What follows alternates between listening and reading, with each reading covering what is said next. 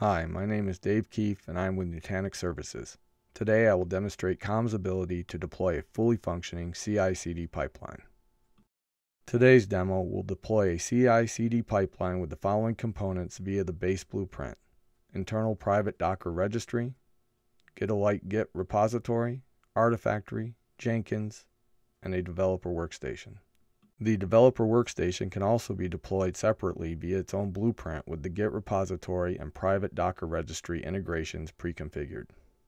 The demo application blueprint deploys a 3-tier application with mongoDB, Node.js, and NGINX services. This blueprint is launched via the Jenkins pipeline. Here we can see the high-level interactions between the components of the various blueprints.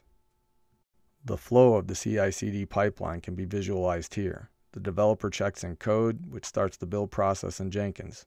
The build process packages the application artifacts and pushes them to Artifactory, where they are pulled via the Calm application blueprint and deployed to the appropriate components of the application stack. The pipeline also creates Docker images of each application tier and pushes them to the private Docker registry. Let's jump into the demo. To launch the blueprint that will create the CI/CD pipeline, all we need to do is give the deployment a name and click Create. The blueprint deploys all of the components, sets up the connectivity between the various components, creates the required Jenkins credentials and pipeline jobs, clones the empty Git repository to the developer workstation, and pre-stages the sample application into the empty Git repository on the workstation. Let's fast forward to the end of this deployment and dive a little deeper into what's being deployed. Here I will copy the Jenkins URL and admin password. We can take a look at what has been deployed for Jenkins. Here are 2 pipeline jobs that have been pre-created as part of the deployment that will be used to build, test, and deploy the application. Here's the Docker registry that has been created as part of the deployment, and here are the tags that the repository contains. And in Artifactory, we can see that there are no artifacts deployed as of yet. Let's SSH into the new dev workstation that has been created by this blueprint. In the Git repo directory, we can see that the code is yet to be checked in. Let's go ahead and do a git add, commit, and push. Back to Jenkins, we can see the DevOps job running.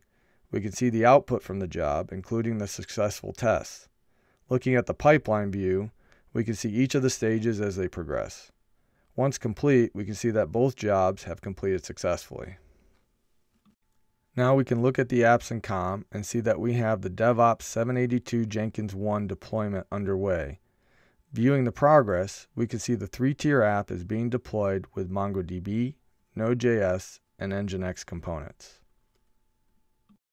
Now that the deployment is complete, we can see the app has been deployed and is completely functional. Let's go ahead and make a change to our code. We will simply change the color of the box to add data to our application from blue to, well, let's see what we get. Let's get add, commit, and push. Switching back to Jenkins, we see the DevOps job running again. Now that build number 2 is complete, we can see the DevOps 782 Jenkins 2 deployment running. Now that the deployment is complete, we can see that our app is up and running, but now with a fuchsia box instead of blue.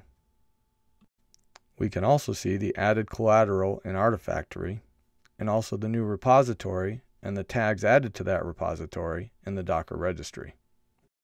Thank you for taking the time to watch this demo. If you are interested in finding out more regarding this solution, please contact us at services@nutanix.com.